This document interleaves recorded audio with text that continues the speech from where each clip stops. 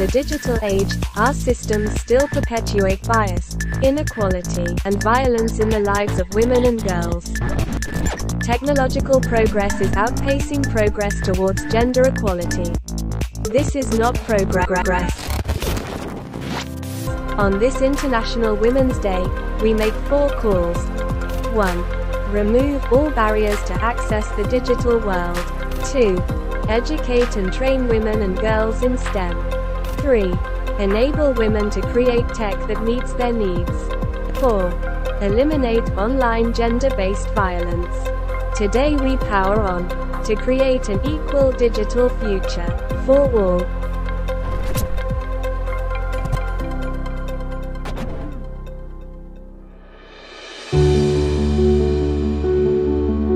Last March 8, 2023, the United Nations celebrated the International Women's Day with the theme, Digital, Innovation and Technology for Gender Equality.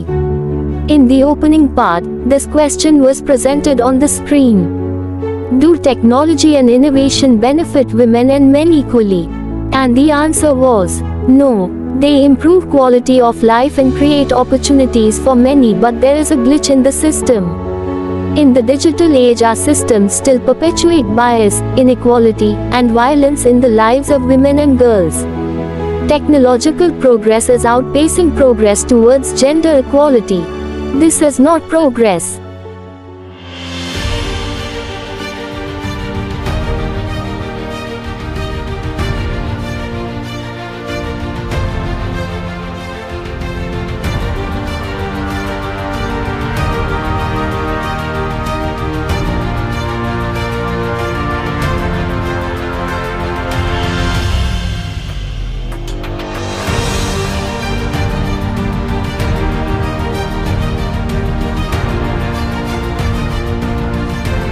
Our first reaction from the Christian community: gender equality, in its purest, uncorrupted and civilized context, is basically and naturally confined to, and between men and women, or boys and girls only.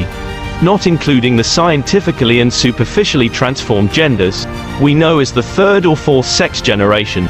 We must not corrupt, distort, or twist the true and natural essence of gender identities and their equality for that matter.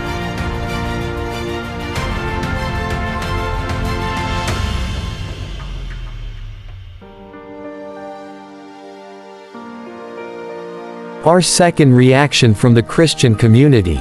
Sad to say that in reality, faked women and gays are a disgrace to the instinct femininity of women and girls, going so far as to actually rival real wives with their husbands, or real girls with their boyfriends.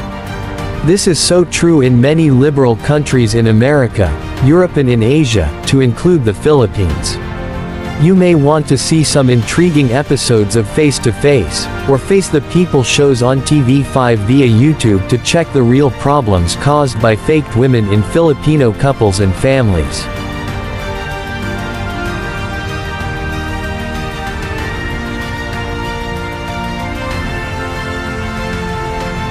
Our third reaction from the Christian community.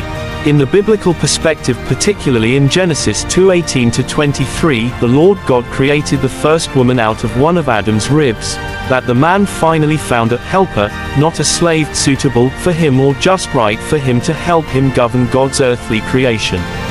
And Adam called her woman, because she was taken from man.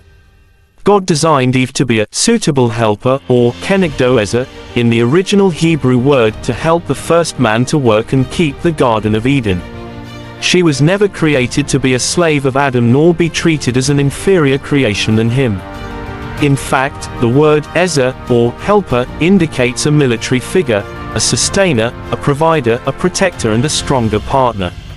But this refers only to the woman whom God created and to every woman she would bear thereafter, and not to fake women belonging to the LGBTQ community.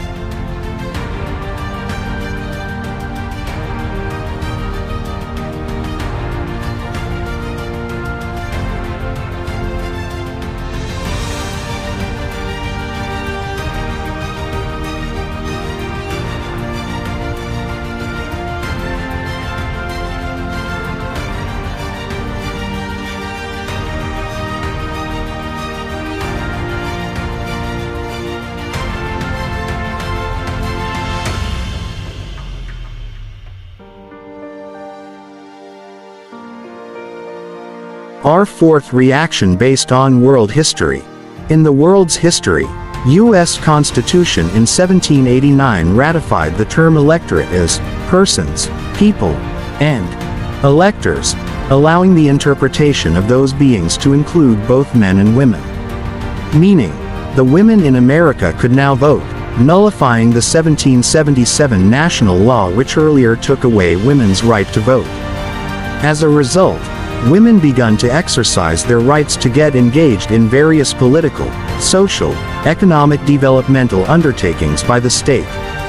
These women who fought for their rights were actual and real women by biological gender. However, the state today eventually and fairly recognizes all kinds of women with other gender preferences but still fall under the category of women.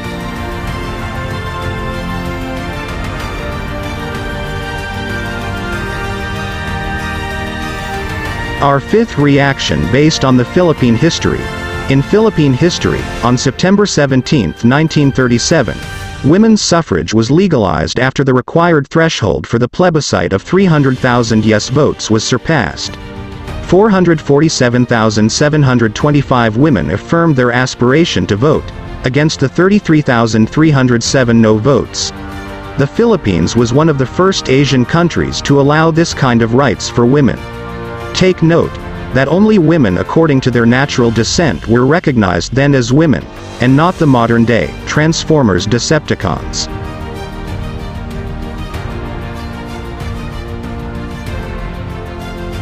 Our sixth reaction based on the Philippine Constitution. In the Philippine Constitution, Article 2 Declaration of Principles and State Policies.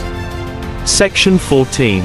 The state recognizes the role of women in nation building, and shall ensure the fundamental equality before the law between men and women. Take note again, that the context of the word, women, in the Constitution clearly refers to the natural-born women, and not a second type nor a third type of women.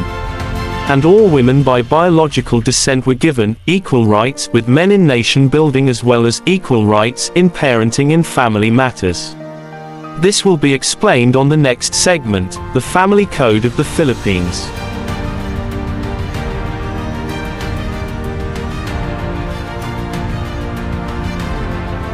Our seventh reaction based on the Family Code of the Philippines. Executive Order Number 209, Series of 1987, approving the Family Code of the Philippines.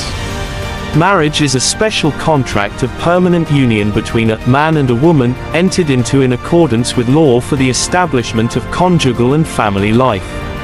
It is the foundation of the family and an inviolable social institution. The union described herein, by natural sense, and without doubt, is clearly between a man and a woman, not between man and man, nor of a woman with another woman. Therefore allowing same-sex marriage is evidently a profaning or desecration against the sanctity and the very essence of marriage which was instituted by God Himself from the beginning or from the days of creation in the book of Genesis. The Family Code of the Philippines was enacted in 1987 to attune the legal framework on marriage and family relations to contemporary developments and trends, thereby ensuring women's equal rights in said framework. In case of same-sex marriage, who would stand as the legal husband or the legal wife when both parties belong to the same gender? That's absolutely absurd, and can never receive a blessing from God above who originally designed marriage between a man and a woman.